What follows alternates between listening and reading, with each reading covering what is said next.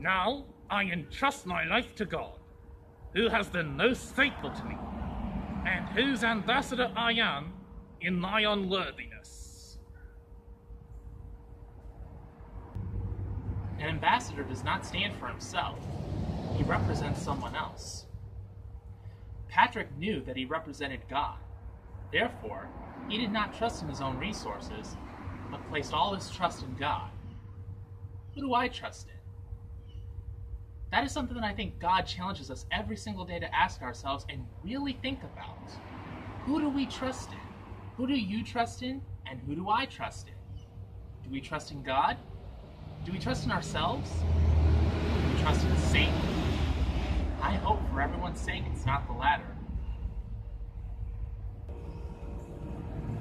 God, I thank you for calling me to be a member of your church and of your holy people. I ask you to help me to be a worthy ambassador for you and to serve you faithfully. I ask this through the invocation of the Trinity. Amen.